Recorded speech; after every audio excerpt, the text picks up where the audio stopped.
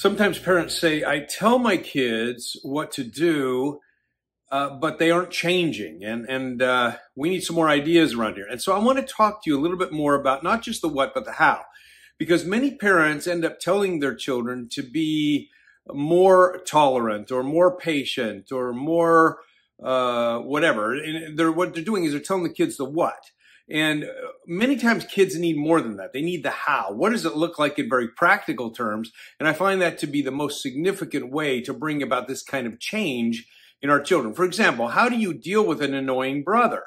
I worked with one 13-year-old boy who had a 9-year-old brother, and he was mad all the time with his 9-year-old brother and mean to him. And I said to him, why do we have a problem here? He says, my brother's annoying. And I turned to the parents and I said to him, is this boy annoying? And they said, yes, he's annoying. 9 years old. So we have a certified annoying 9-year-old boy.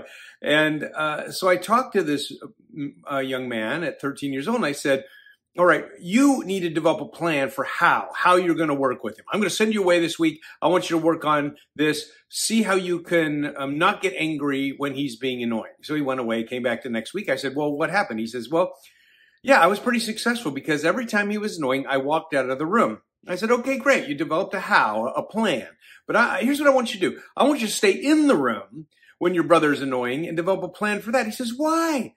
He says, so that you can learn how to deal with annoying people. And so we spent some time together just talking about that. But he then came back the next week and I said, how'd it go? He says, it went fine. I said, well, what did you do? He says, well, whenever he was starting to be annoying, I just said, would you stop it? And he did.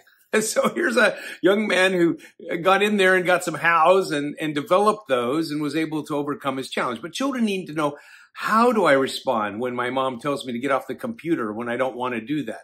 How do I respond when my homework isn't getting turned in and I need to be more organized? It's the how that develops this plan.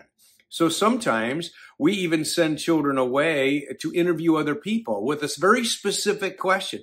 A question like, and we may ask teachers or parents or grandparents or other brothers or sisters or friends, whomever. Here's the question. How do you not explode when you start to get angry? What a great question to ask other people, because all kinds of people experience challenges, and it's the how-to that's going to help break these things down in very specific ways. And we can learn things from other people about what they do and then incorporate them into our own plan. I really like the scriptures because they break things down for us. And in Deuteronomy 6:1-2, it says this, these are the commands, decrees, and laws the Lord your God directed me to teach you to observe in the land that you are crossing the Jordan to possess, so that you, your children, and their children after them may fear the Lord your God as long as you live by keeping all his decrees and commands that I give you, and so that you may enjoy long life. God broke down all of these ideas into smaller pieces so we would know how to live. And I think that idea of he didn't just teach you, he teach you to observe these things. I think that's the practical nature of the work that we do with our children. We're teaching them to observe these things. And I think that's what Jesus told us at the Great Commission. He says, teaching them to observe all things, not just teaching them things. It's not just about the what, it's about the how. And if we can grasp this idea of how, and we can just ask that question, then a lot of good things will happen. When you say to a child, be patient, that's great, because we're telling them the why.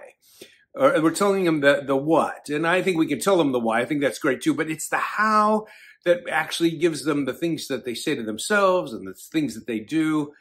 That's the part that's going to bring the significant change. So think about the how, and even ask your child the question, how do you deal with this particular challenge when you're tempted to do this? And it's the how that's going to help them to be most successful as they work with their own hearts and try to adjust things.